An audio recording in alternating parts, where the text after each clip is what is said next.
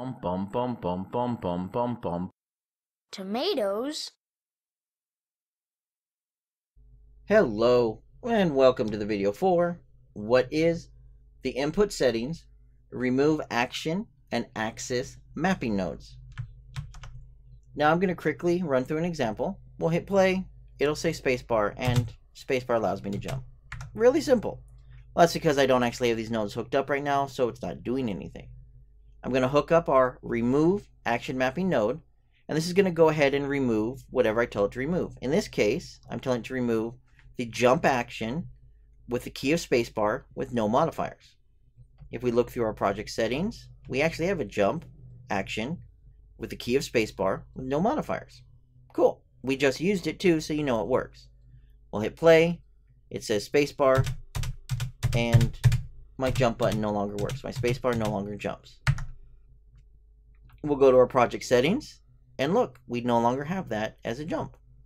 Let's go ahead and add it back in, for example, and we're going to go ahead and actually add in another version of it with a modifier. So spacebar with the shift key. So now we can use the spacebar to jump or the spacebar holding down the shift key as well. We'll go back into here. We'll look in here and you'll notice again, no modifiers, but we are using the key spacebar. We'll run it again. It found spacebar is a valid version of jumping. Spacebar doesn't work, but shift spacebar does. We'll look at our project settings again, and we'll find that shift spacebar is still here, but regular spacebar is gone. So the input key mapping is exact. If there's nothing in there, it will simply fail to remove it and nothing's going to happen. But if it finds the mapping that maps the name, the key, and the modifiers, in the case of the action, or the name, the key, and the correct scale for the axis mapping, it'll go ahead and remove it from your inputs. Now there's a couple things to note here. First of all, you should probably keep force rebuild key maps on. This just makes sure everything's up to date and synced. Second of all, in the editor, it will immediately remove the object. It will immediately remove the mapping. In a build, it will not take that into account until you have saved the key mapping. So that's something to keep in mind.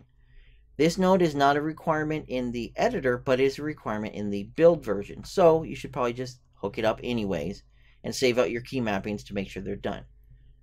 Technically, you probably only want to call this when you're done doing your editing. Maybe you have a restore defaults. It just depends on what you want, but that's something to keep in mind. These nodes remove action and access fire off immediately in the editor, but will not fire off immediately in a built standalone game. You're going to need to call a save key mappings.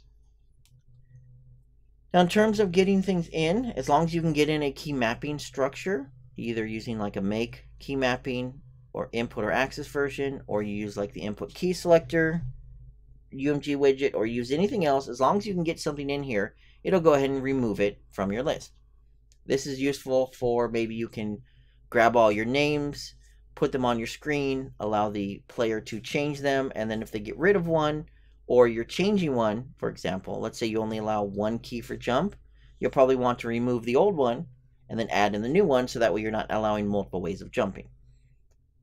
The inputs are allowing multiple inputs per action or axis. So you have to keep that in mind when you're using these nodes.